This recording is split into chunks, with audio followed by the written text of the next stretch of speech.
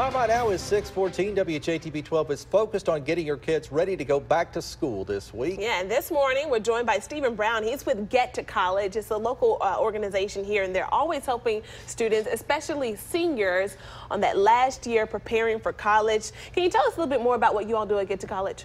So Get2College is a nonprofit college planning agency. So we help Mississippi students plan and pay for college. Yeah. We have 3 centers, one in South Haven, Jackson, and Ocean Springs. We serve the entire state. Wow, and it's very important though that students know what they need to do in order to prepare. A lot of students getting ready to go back to school. Now, seniors, what are some tips that you would give seniors on what they need to think about this year?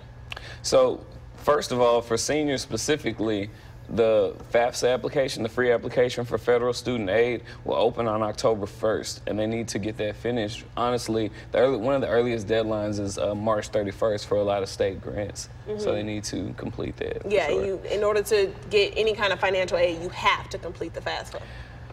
Not have to, but it's highly, highly recommended. They're really shortchanging themselves if they don't take advantage of it, because it's not used only for federal aid, but also some state aid programs and even scholarships from the school that they're attending. Okay, talk about the importance of going to visit these schools and to form a relationship with the recruiters there.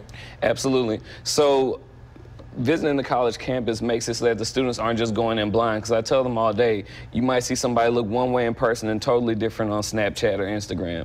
And colleges are essentially the same way. Don't just trust the brochures, but go see the school on a specific date up close. You can get an idea of what it's going to be like. Yeah. And honestly, most of these school districts will allow seniors to take at least 2 visit days, so they get an excused absence to visit a college campus and get a closer look. And also, it's important to build that relationship with their admissions counselor at the school, so if they have any questions about scholarships, application requirements, anything else like that, they can talk to that one person, and if they need help getting in touch with that recruiter, they can just contact our office and we can put them in touch with them. Now, the majority of time there is money available out there, because you look at a college education, the cost is just astronomical these days, but there is help for almost everyone, isn't there? Absolutely. There are definitely ways where students can go to college for free, as long as they understand that they're taking the right path to going there. For some of our students that do qualify for full federal financial aid benefits, like the Pell Grant, a full Pell Grant is $6,195.